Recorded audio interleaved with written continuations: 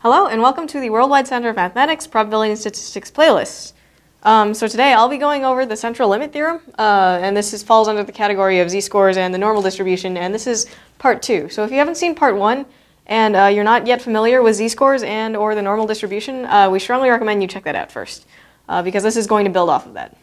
So the Central Limit Theorem is pretty cool, and it's the reason why we can kind of apply statistics the way we do to the real world. And I've written down what it means right there. It says the sampling distribution of the mean by any independent random variable will be normal and or very near normal, given a sufficiently large sample size.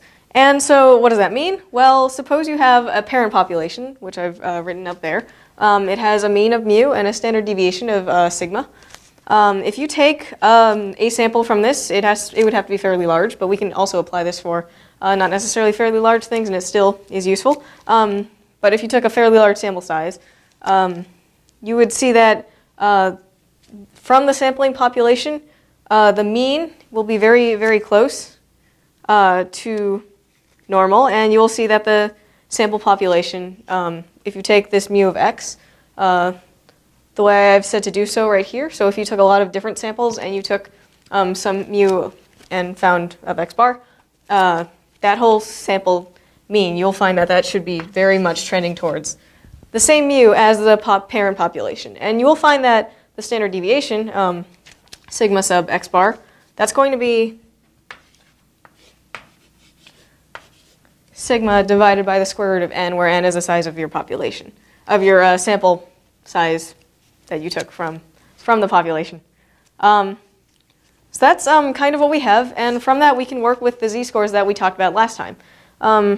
So if you recall, z-score was given by this. And I have put it in this form with x bar, because we're talking about a sample and not the population. But since we have as given the parent population mean and standard deviation, we can then turn this into something we can work with given parent population information and not necessarily sample population. And so this is what the z-score turns into when you're talking about a sample population instead of the parent population, because you've taken samples from the parent population. And so from there, if you recall, you're able to use a z-table or a calculator or something to use z-scores to calculate the probability of finding things within certain ranges. And that's really useful because now we can use the Central Limit Theorem that says that it's going to trend normal or be very close to normal or absolutely just be normal if you have a really, really large sample size, I suppose. And from there, we can use these tools in order to solve problems. And I'm going to go into a real-world example.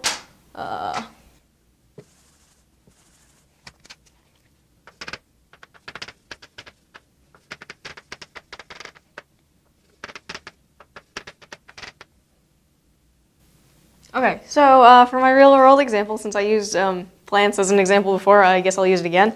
Say there's a plant company, and they say that if you have a tree, it will grow to a certain height after 1 year. And say after 1 year, they have calculated the average of their plants tend to have grown about 3 feet as an average with a standard deviation of 0.1 feet. So say you bought your own plant and you want to know how likely it is that after 1 year of growth, just like the population, that you will have a plant that is less than 2.9 feet. So you can actually figure that out using the Central Limit Theorem, z-scores, and the normal distribution because of what we talked about before. So I'll write that down. So you want to know the probability of finding your one plant less than 2.9 feet. And since it's only one plant, we're going to say n is equal to 1. We're going to turn this into a z-score, and that's basically how you're going to use it.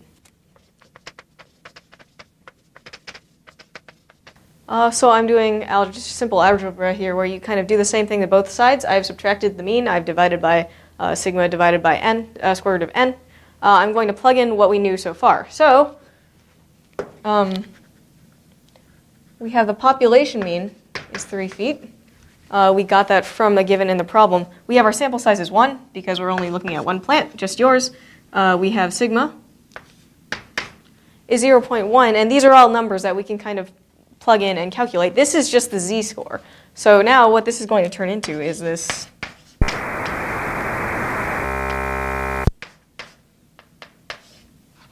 is just probability of z less than -1.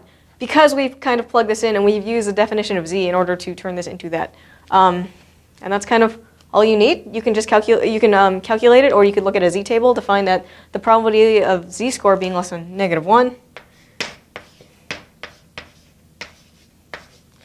This is just equal to 15.87%, 0.1587. So that's your probability of having this plant that is less than 2.9 feet after a year of growth. And that's just one of many, many, many applications to the real world. If you instead had a sample of you and 3 friends, so you had 4 people instead,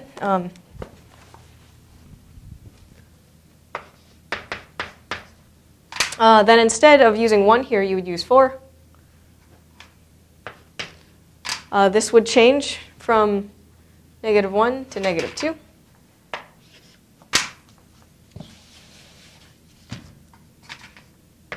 And if you calculated this with a z-table, you would find that your probability then becomes 0.0228.